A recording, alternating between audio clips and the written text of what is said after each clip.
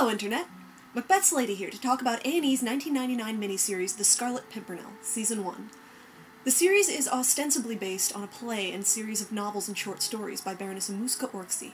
Fans of the books will be expecting to see the story of Percy Blakeney, a cheerful, gorgeous superhero who rescues French aristocrats from the Reign of Terror using wits and disguise. Instead, this miniseries tells the story of Percy Blakeney, a grim, scowling corpse who sometimes rescues people using stabbing and stabbing.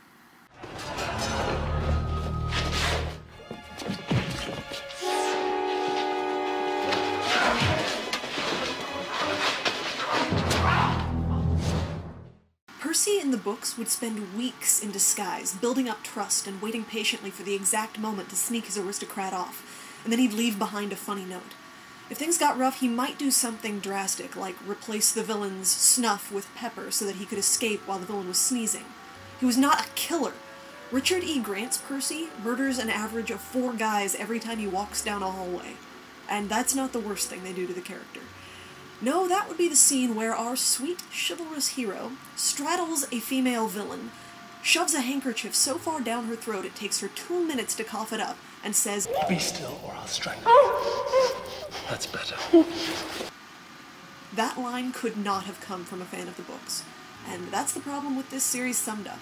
It was clearly made by non-fans. It was made by jaded filmmakers hoping to cash in on a famous title and the popularity of late 90s James Bond without doing any more work than maybe reading the backs of the books. The books should have been easy to get right. Pimpernel had been done well at least 3 times before. Both the Leslie Howard version and the musical starring Douglas Sills are wonderful, except that they're a little too short for their plots. Never hold back your step for a moment. Never doubt that your courage will grow.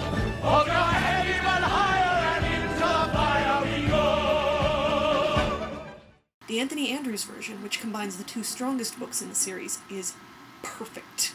Look how pretty Jane Seymour is as Percy's wife Marguerite, and Percy's nemesis, Chauvelin, is played by young Magneto, which is weird because I thought when he was that age he was Michael Fassbender. If the A&E producers had taken just 2 hours to watch this movie, they'd have had half the material they needed. A miniseries should have been a great vehicle for the Pimpernel stories, 1 episode per book. Sweet. But no. In fact, what we get is in many ways the opposite of the books. Quick example. In the books, we have a funny, energetic hero who has a secret identity as a lazy fop. In the miniseries, we have a somber, low-energy hero who has a secret identity as a funny, energetic fop. They seek him here. They seek him there. Those Frenchies seek him everywhere. Is he in heaven? Or is he in hell? That damned elusive Pimpernel! Now, I don't mind a few minor changes. If you want to make Marguerite and Chauvelin's implied romantic past explicit, fine. If you want to change Chauvelin's first name from Armand to Paul because Marguerite's brother is also named Armand and that's confusing, cool.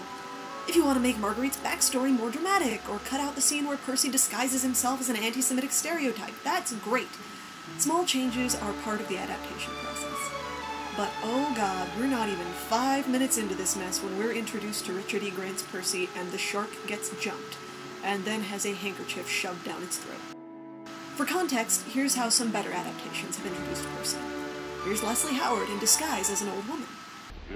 This says Citizeness Renault and grandson. Where's the grandson? He's in the cart, poor darling. Huh? What's the matter with him? He's got the plague. Oh, yes. I don't think I shall get him alive as far as Charles. Here's Anthony Andrews disguised as an old man.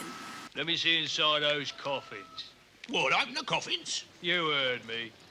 All right. Here. Do as he says. Take him back! What's the matter, Sergeant? Lost his sense of humour? Get out of here! Go on, clear out! Oh, the other 2 are even prettier. Just get out of here! Go on! All right. Get out! And here's Richard E. Grant in disguise. Barge will take you to the coast. Good luck, mademoiselle.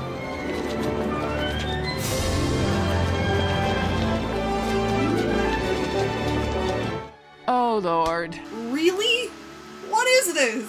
Was the costume shop out of horizontal stripes and Hamburglar masks? The books revolved around Percy's amazing disguises. Half the fun for the reader was trying to guess which characters would turn out to be Percy in disguise. He He turned out to be so many people that Chauvelin, late in the series, became crazy paranoid and had one of his servants branded so Percy couldn't replace him. Percy replaced him anyway because he's awesome. Even the Blackadder version got the disguise thing right. I rescued the Count, killed the guards, jumped the moat, ran to Versailles, where I climbed into Mr. Robespierre's bedroom, leaving him a small tray of milk chocolates and an insulting note. This is an incredible story, worthy of the Scarlet Pimpernel himself. Well, I wouldn't know. I, on the other hand, would. Because your sister...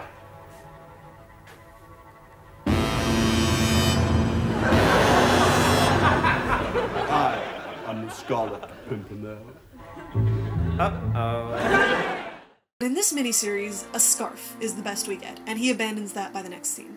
Instead of disguises, he once in a while pulls out a Da Vinci-esque device and uses it to escape, but mostly he prefers to stab, like Wolverine.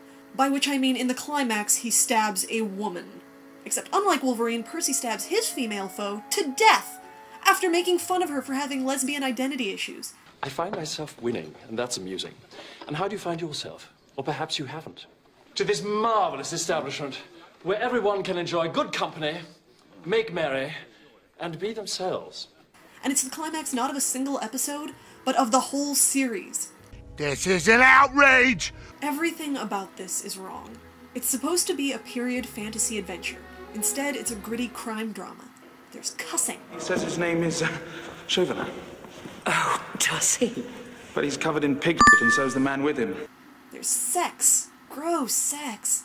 There's Die Hard level violence. All those things I am okay with if I'm watching Die Hard.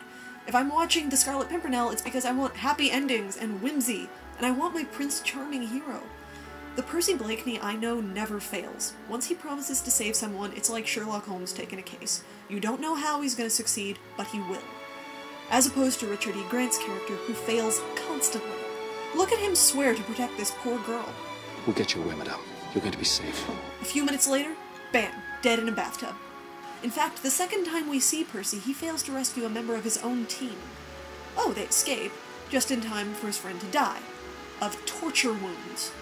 It's been a while since I read the books, but I don't think Percy ever lost a team member. Certainly not to torture.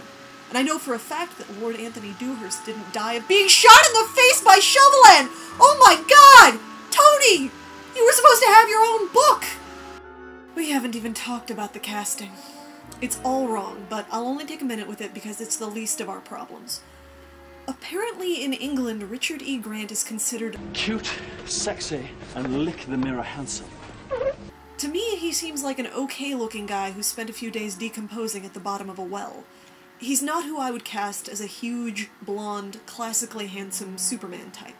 He should have been Chauvelin, and the guy playing Fawkes should have been Percy, and Minette should have been Marguerite.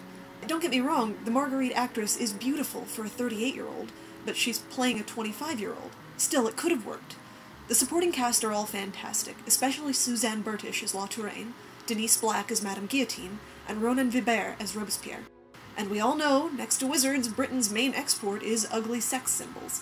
So, given the right script, these people could have made me happy. But the scripts are a jumbled mess. Rather than take one episode per book, the writers put elements from as many as 4 books in one episode. And I mean elements, not plots. For example, they went, hey, Chauvelin has a secret daughter, let's use that. But instead of an innocent waif who needs to be rescued by Percy, they made the daughter a killer bitch who's off doing her own completely different thing. And they added in stuff of their own, like this red mask nonsense. And they made completely random changes, like for no reason, the name of a prominent family is changed from St. Luke to Rochambeau. Well, guess we'll have to Rochambeau for it. What do you mean? Well, first I kick you in the nuts as hard as I can, then you kick me in the nuts as hard as you can. I'll go first. There are a few things to like about this series, I guess. The production values are good, the sets are impressive for TV, mostly because they used real buildings in Prague. The acting is fine, and there's exactly one magnificent scene. In the second episode, Marguerite, because she's Lois Lane, has walked into the hands of the enemy. In order to save her, Percy pretends to be Chauvelin. No disguise, but at least he's acting. And Marguerite catches on and helps him. Together they manage to convince Madame Guillotine, or as the English apparently pronounce it, guillotine, that the real Chauvelin is the Scarlet Pimpernel. See, that's the Scarlet Pimpernel I know and love. Too bad that's one scene in 3 episodes. The rest of the time, as you watched, you could almost hear the meddling producer behind the writers yelling, "Darker! Explodier! What's with all this dialogue? When is somebody gonna get shot?" The second season, or as the English pronounce it, series, was never released for sale in North America, and I wasn't enthusiastic enough to hunt it down. It's possible you'll be able to enjoy the series if you are not a fan of the books, though I doubt it. There isn't a character likable enough to root for, and Percy without his disguises is just a half-competent wannabe hero with a sword. I was the target audience for this miniseries, and it only made me sad. It sucked so much that there was no point breaking down the grades. F. Oh, if anyone needs me, I'll be in the Angry Dome. See you next time.